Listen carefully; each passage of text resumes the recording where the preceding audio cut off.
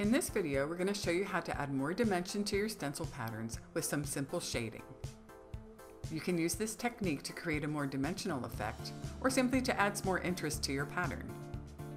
All it takes is a little patience, along with brush and pressure control. First, stencil the design as usual, securing the stencil in place using painter's tape. Load your brush and offload the excess paint on a paper towel. Stencil the pattern using a light to medium pressure while moving the brush in a circular motion. To create more dimension, choose a darker shade of the color to create some shadowing on the design. Use a smaller brush for this to allow you to control the color application easier. Load your brush and offload really well on paper towels so that you have a very dry brush. When stenciling, focus the paint around the outer edges of the pattern using a light pressure and a circular motion. For shading, you will want to keep the darker paint just along the bottom edges of the design.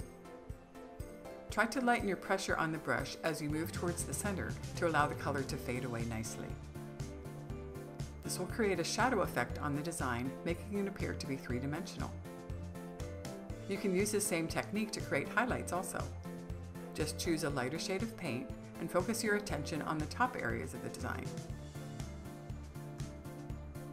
This is a great technique to really make your stenciling stand out and give it more of a hand-painted feel. It takes a little practice, but once you get the feel for it, you'll love the look.